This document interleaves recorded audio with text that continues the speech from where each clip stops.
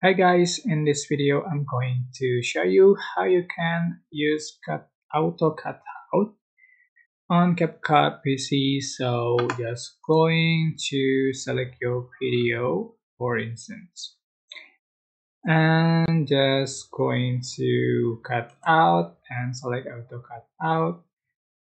This function for remove the background. So like so, rating is not appropriate. You can add a Bitcoin,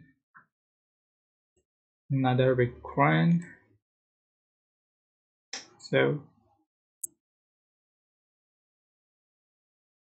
okay, it's very easy and basic, but I hope this tutorial was helpful for you guys. Don't forget to click like, comment, share, and also subscribe to this channel if you haven't done that.